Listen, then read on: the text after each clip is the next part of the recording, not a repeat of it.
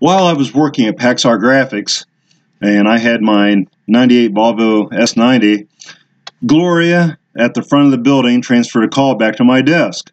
I answered it, and it was a man reporting to be an FBI agent out of Cincinnati.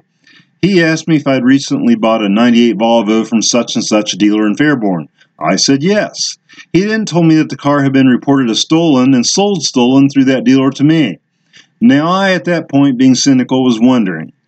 It is what he said next that told me that this was not right. He told me that I was probably going to be charged with receiving stolen goods.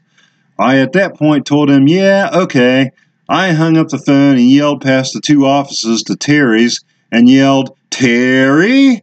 She walked out of her office laughing, and everyone around me started laughing. It was her husband, who happened to be a police officer at the time, who had called in. I was not amused.